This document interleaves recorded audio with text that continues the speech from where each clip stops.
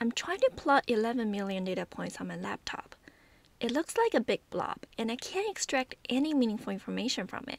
What should I do? Let me just Google it. Big Data Visualization Python. Okay, looks like I should use Datashader.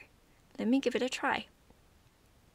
Wow, oh my god, it works like magic. It is so fast, and the plot is interactive. Let me show you what Datashader is and how Datashader works. Datashader was developed by my Anaconda colleagues Philip Rudiger, John-Luc Stevens, and Jim Benner. It is one of the 7 libraries in the HoloViz ecosystem.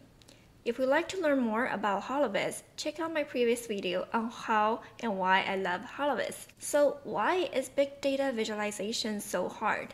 There are 2 main obstacles to visualize big data. First is speed. If you were to plot big data using your regular Python plotting libraries, it could be extremely slow and your Jupyter kernel could crash. Second is image quality. Even if it doesn't crash and you're willing to wait, most plotting libraries will simply keep drawing each new data point as a circle or some other shape on top of each other, which will result in overplotting. Even adding alpha transparency for overplotting points won't always help in the situation. Datashader provides elegant and seemingly magical solutions to those 2 obstacles.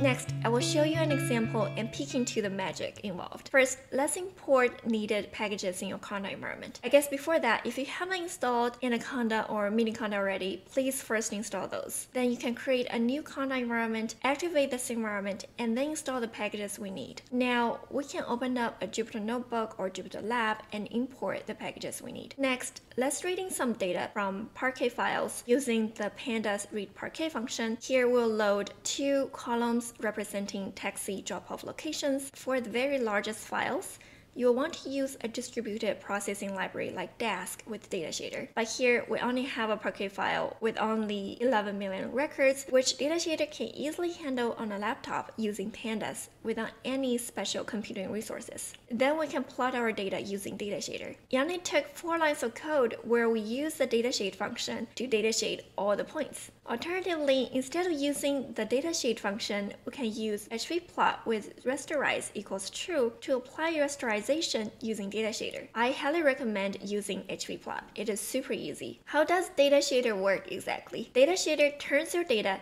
into a plot using a 5-step pipeline: projection, aggregation, transformation, color mapping, and embedding. I'm going to break down my example into those small steps so that you can see exactly what Datashader is doing under the hood. Let's first install the underlying Datashader functions so that we can run through the individual steps. The first step is projection. We define a 2D canvas with width and height for the data to be projected onto. The canvas defines how many pixels we would like to see in the final image. But for speed, each point is actually projected during the aggregation step next. The second step is aggregation. After we define the projected canvas, we project each point into the 2-dimensional output grid and aggregate the results per pixel. Datashader supports many options for such aggregation, but in this example, we simply count how many data points are projected into each pixel by iterating through the data points and incrementing the pixels where the point lands. The result in this case is a 2-dimensional histogram counting drop-offs per pixel. The third step is transformation. Once the data is in this grid, we can do any kinds of transformations we like, such as selecting on a certain range of counts, masking the data based on the results of other datasets or values, and others. Here, the drop-off data ranges from 0 in some pixels and tens of thousands in others, and if we were to plot the grid directly, we would only see a few hotspots. To make all the different levels visible,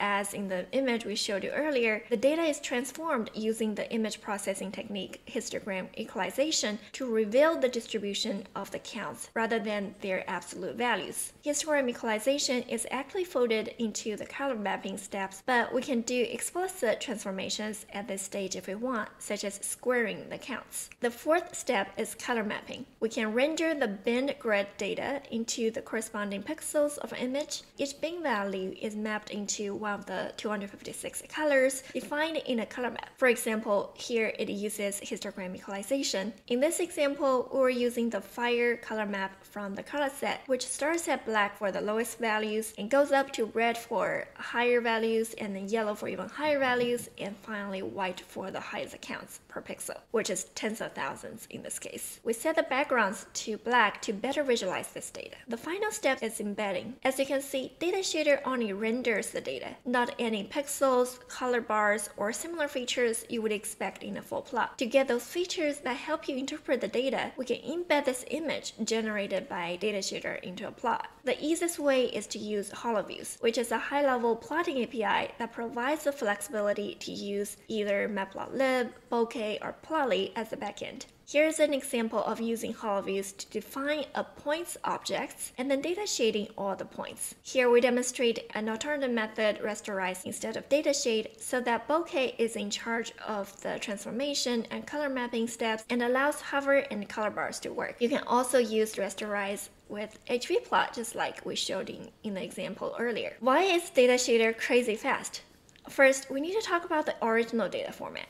Datashader is so fast that reading in data is usually the slowest step, particularly if your original data is a bunch of JSON files or CSV files. The Parquet data format is usually a good choice for the columnar data, like the drop-off points we have here, because it's compact, quick to loading, efficiently reads in only the columns and ranges you need, and supports distributed and out-of-core operation when appropriate. Second, with the right input file formatting, we can investigate the next most expensive task, which is the combined projection plus aggregation step.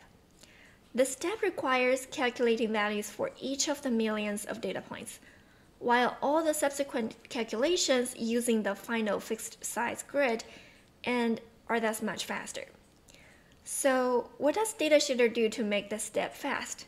First, Datashader's aggregation calculations are written in Python, but then just-in-time compiled into the wicked fast machine code using Numba. Second, Datashader plus Numba also supports cuDF data frames as a drop-in replacement for Pandas data frame that runs even faster if you have a GPU. Third, Datashader can also parallelize its pipelines so that it can make use of all the computing cores that you have available, scaling to even larger datasets and even faster results. Because Datashader is so fast, we can actually visualize big data interactively, dynamically rejoin whenever we zoom or pan. Here is an example where you can view the NYC taxi data interactively in a panel dashboard. My favorite example on ship traffic illustrates that even though all you see is a pixelated image that Datashader renders, you can still inspect individual data points and understand what they're saying.